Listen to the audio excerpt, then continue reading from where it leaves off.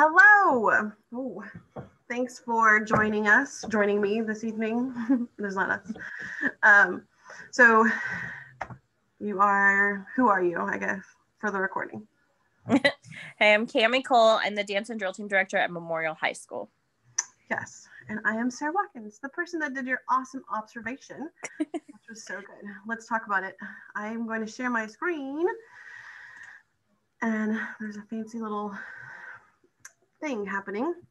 So when I went in, I know just from what I observed, and this tiny little thing on the bottom down here about student engagement, it really did seem like even though the students had their either laptops or their devices and they're answering questions, that really most of your students are participating. And it's kind of cut off on my screen, but there's a total number of 24 students that I counted, and 6 of them being virtual and 18 being. So I think overall, whatever it is you're doing, I think you should keep on doing it because they were very engaged. Woohoo! And then just some of the things again that I saw, you were providing highlights for the video, watching a video, and the students were answering questions on Canvas. And then I know I have this on the notes, but just to kind of ask what were the questions that they were watching, or what were they watching, and then what were the questions reflecting that? So we are starting our spring show unit. So this is our big performance at the end of the year. It'll be in April. So this was our dance 1 class. So they really had no idea what spring show was. So we were starting this unit. So I wanted them to watch the video from 2 years ago because last year didn't happen, COVID. So they were watching the video, just kind of see what to expect and what their dance classes were going to do. So the form that they were filling out was a dashboard. So they were answering questions based off of the video, and then they had to also respond to people. So they were interacting in that way. And then the questions that they had were, first was just like an easy face value question. So they had to answer like the title of the show to make sure that they were actively engaged right away and got the theme and the title, because our show is like very theme based. And then they had to pick their top 2 dances that they liked, describing costuming, because costuming element and the performance quality is a major part of these dance performances. And then they also had to describe why it was their favorite. So if they liked formations or they liked the visual effects or the music, they just kind of had to go into more detail. And then the next part, they had to kind of evaluate. So they had to evaluate the dances and decide which ones they didn't like, or which one they thought needed more cleaning and polish before it got on the stage. And this kind of made them think about what they wanted for their show dance and like the work that's going to put into it. And then they also want to make sure that their dance isn't the one somebody's commenting about in the future. And then their last part was their goal. So their goal for the dance class, like what they want their dance class dance to be like, and what kind of elements they want to make sure are not in it. So is it clean? Is it polished? Is it ready for the stage? And that kind of stuff. Very good. And they had to do that within that class period. They had that. Yeah. So period. They had their computers opened and their Canvas out. And so they were responding in the dashboard like as it was happening. So they were like just making notes as the video was going on. And then they'll submit it at the end of the class, where it was about an hour-long show. So at the end of the hour, they submitted it and then responded to their classmates. Yeah. So that connects the virtual students to the face-to-face students. Yeah, that's probably one of our biggest obstacles in the classroom this year, is making sure that those virtual kids feel engaged and integrated into the lesson. And then that was another part, like right at the start of the class, we kind of talked about what the dates are and what they are required to buy. And then they also went a step further this year and had to also decide if they wanted to be in show, where in the past, like it's just required unless you're failing a class. It's required for you to be in the show and be at these performances. But the in-person students, they were told they had to discuss this with their families and sign off on it. But if they wanted to do it in person or if they would rather do a virtual element.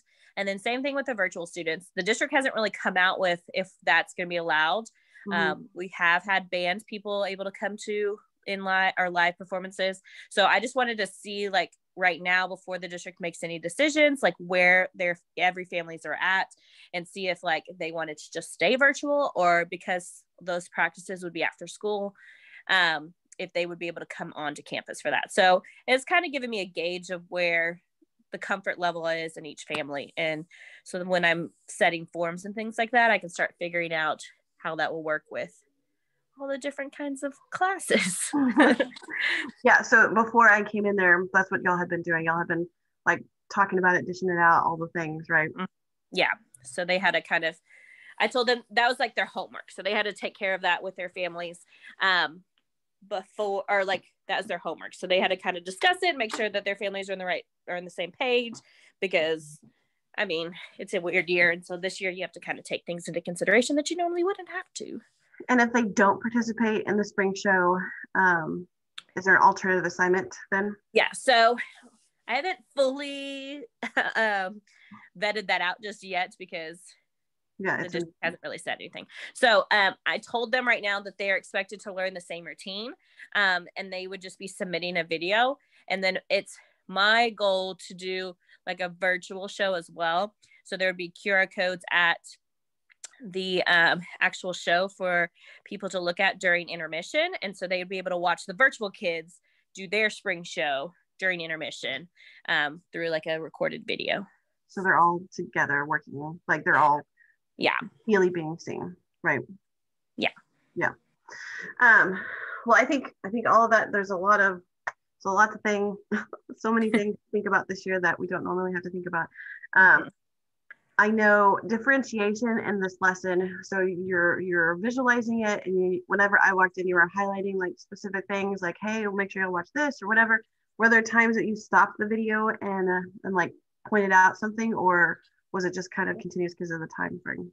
Yeah, since the show is pretty much the same time frame as the class period, and we had some technical issues to start out with, I just kind of kept it playing, but there was MCs in between dances kind of leading up to the next one. And so that was when I would take the opportunity to talk about it. So there's a lot of girls that are trying out for the dance team in that class. So I'd like highlight different things for those girls that are interested. And then I would also make sure to make a point. There's like 2 dance 1 classes that were in the show. And so I would tell them like, this is a dance 1 class. Like 1 was probably a little bit lower than that class. Like that class that you observed is pretty highly technical. So they would have a more advanced dance. So I told them like, this is dance 1. This is kind of the framework, but yours would be a little bit harder and a little bit faster. So they have comparison, right? Between them. And I think even though I came in at the endish of the class, you definitely, there's routines established. Everyone had their shoes off. Everyone was very, like I said earlier, engaged, and everything was very relevant. Class routine. And then objective, and no one had any questions about like what they're supposed to be doing. They're all doing things. And I put like teacher makes it clear for the importance of the spring show. Things that just I have to remind myself as well, but putting them out there, like trying to think about new ways of doing stuff. So one thing that I thought of that could be helpful maybe is doing a flipped kind of classroom with this mindset or whatever, having them watch it on their own time, and then having them kind of talk about, like, then they bring back their highlights in class, and then you kind of go over it that way. But I know this way you're ensuring that they're all of them are at least have seen it one time, because if we do homework like that, they don't always do it. But that's just one thing to kind of consider, I think. Yeah. And then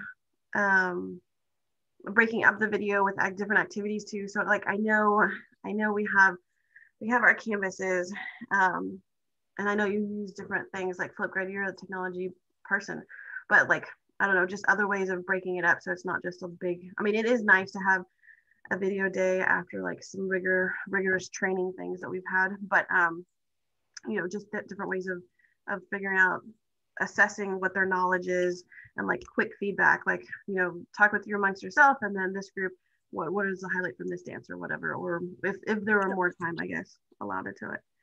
And then you did say this already, but timeline for the unit and expectations, like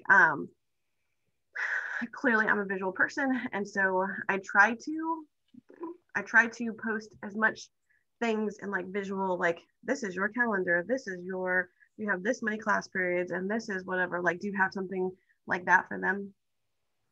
Not laid out by a week. They just know spring shows in April. And I told them like we're gonna be like learning the dance at first, and then we kind of like break it up where they go into like a stage lesson. So they learn about different parts of the stage, different parts of the audience, performance quality, like what is the apron part of the stage, like things like that. So they'll go into that stuff, and then we'll go back into cleaning and polishing the routine and making sure it's performance ready. So we kind of talked about that, but we didn't go weekly. So that's a good idea to kind of let them see how much time they really have before that performance in April.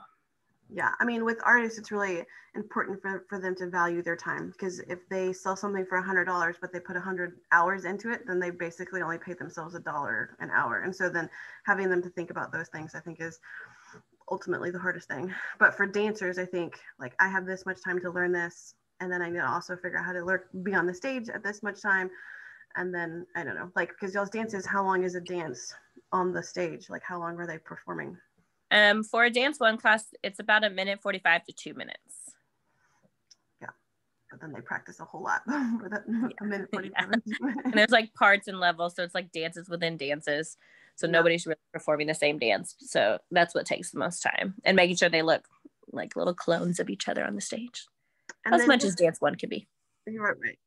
And then just as a random thing, like, do you have a stage person, like a person running, or is there a person in the class, each class, that's like the leader? Yeah, so each dance class will have a dance class captain, and they're responsible for all the backstage stuff, because on show day I'm running a lot. So there's a leader, or it's probably shared between two people, especially in dance one. And so they're responsible for making sure everybody's dressed on time. They check attendance. So I send my managers for the dance team around, and they go and ask each captain, like, if everybody's there and everybody's prepared and ready and wearing the right thing and has their makeup on. So they kind of do a full check. And then they're also responsible for the backstage stations. So I have them do like a count station,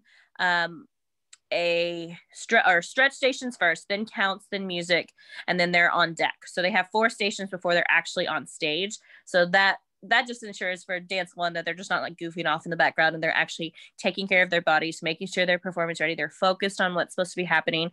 And so the weeks leading up to show, we do that. So we're no longer stretching and practicing in the dance room. We're actually in the hallway where they be doing the stretching station to stretch. And then, so that way they really get the drill before they get on stage. And so nothing is questioned, or they're never unsure of anything. They know what to do. Like, we even talk about like what dance is on stage when you need to be in this station, what dance is on deck when you need to be in this station. So they know like the order of things, and the captains are responsible for making sure each station's happening. Yeah. Awesome. That's so much. So adding to that is the safety of this year. So the protocols for this year, I know they've changed so much. Like wearing a mask, but then still staying within this amount of feet, but then now as long as you're wearing a mask, all the things. So for a show, what is like the major differences that you have to do this year versus other years? So again, the district hasn't really broken down the guidelines for that. But what I'm expecting is, normally I would have all the dance classes in the dance room and having different areas, which that's not realistic for their dressing room or their hangout area. So each dance class will have a different room around the fine arts wing. / walk-ins. Get ready. I'm gonna be asking for that of you. Yeah, okay. So like a dance class would just be in there, just hanging out until their first station. And so they'll be expected to wear their mask during this whole time. So they'll be expected during getting dressed, getting ready in their different rooms, having that on the whole time, and through the station. So stretching, counts, music, and on deck. So they have to be on there. For the drill team this year, we would have to wear a mask at any point until we are actually on the field, or on the performance floor. So like as we are walking out, they can take the mask off and perform that way, and then put it right on as soon as they start leaving.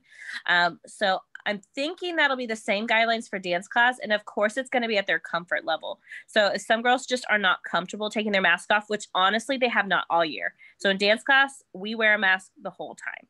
Right. So they may not be comfortable, and that is completely fine. I might just tell them they all have to get like a black mask, and that way they're all at least looking the same. Right.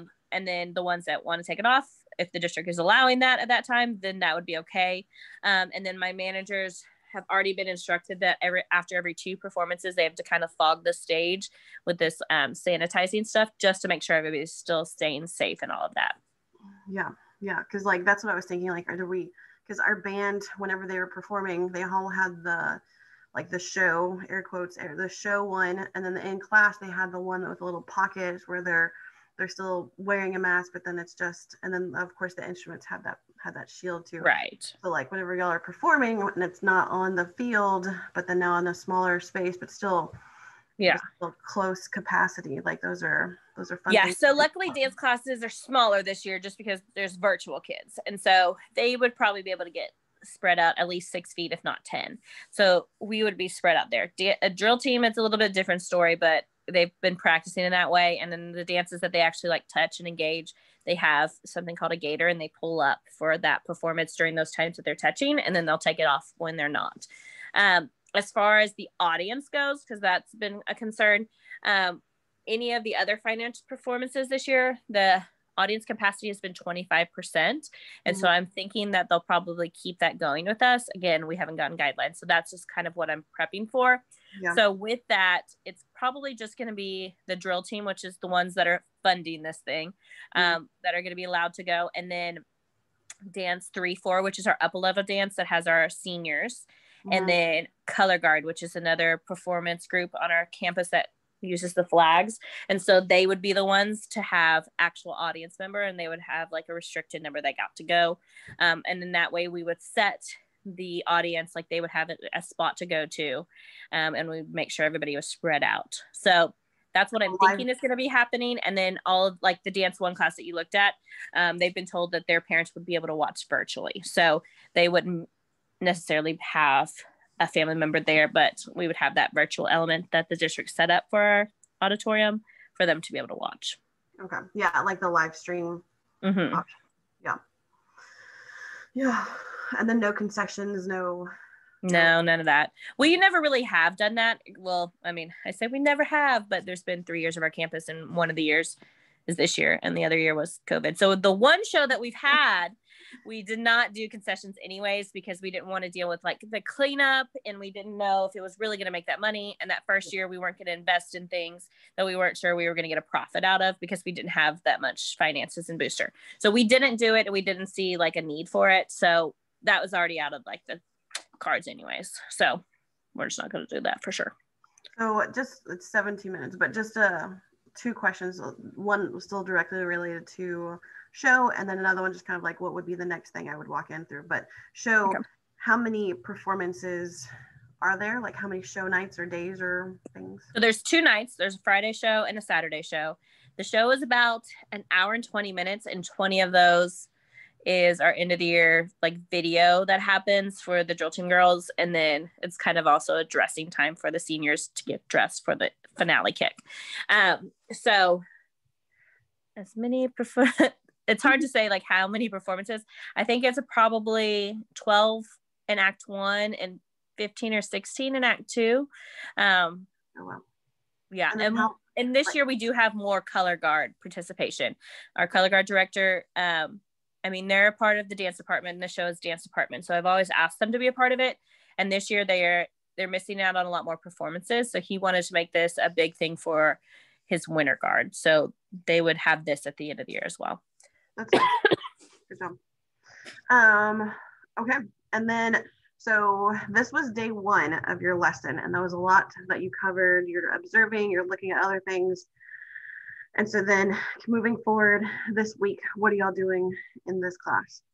So they're going to start learning their show dance. So they've kind of gotten a hint of their song with the forms that they've had to fill out and the items that they have to purchase on their own. So this is when they're going to really start learning that routine. And when they do learn it, I'm going to set them in a formation, and they just have to, and I tell them that this isn't permanent. They have to like basically try out for their spot, but it's not like you don't get it in the routine. It's just some people may dance too much like one another, so I have to kind of move them around. So they're going to start learning things, and this is going to integrate all the technique we've been building throughout the year in class. After we stretch, we go straight into technique. So those things will be in the actual performance. So I always tell them like we're growing, and you want this to be better and better each time because it's going into show. So this is like their final like evaluation of their technique that they've been working on. Awesome. So did they have ownership of their own show? Like, did they make their dance, or is that something only upper level does? So yeah, that's an upper level thing. So dance 1, I take full control of it. And so it's just basically to help highlight those technical elements and making sure they're ready for like stage performance, getting in front of an audience member. But for upper level, dance 2 will get about 4 to 6 8 counts depending on the choreography that's happening to kind of design on their own. And they also come up with the idea. So I'd sit down with them. I'm like, this is what your song is. What are you seeing? And then I make sure I put that in there when their dance is happening. But dance 3, 4, they are responsible for their show dance. So I tell them, like, you're not left alone. I'm not going to leave you to it, but you got to design it. So if they come up with something, I'm like, that's great, but that needs to be in parts. So then they can kind of figure out parts, or like, this would probably be best in this formation. So let's try to make that happen. So I'm just there to help guide them through the process and help them see things that, that as new choreographers, they maybe wouldn't see, and making sure they like get the best thing for the stage. Yeah. I mean, that's similar in our format. Like, I like upper level art, they need to set up their own still life, they need to set up their own stuff, and then beforehand I need them to experience it, but and I'm here to guide them, but ultimately I'm still the the okayer, the approver of whatever's happening. Like, no, go try this again. But so similar, I guess, in that. Okay, do you have any questions on this beautiful form that I've created? No, I did take away a lot. Like, I like the flipped classroom idea, or at least breaking it up, so that maybe we could, instead of doing it all in one day, and they can have a little more discussion. And then there's something else that I missed. I forgot what you said. But yeah, you gave me some good stuff to think about and kind of build on this lesson for the following year. Yay, excellent. Well, thank you so much. I'm going to stop recording in just a moment, but I appreciate your time. Yeah. Thanks for coming in. Yeah, I don't know how to stop.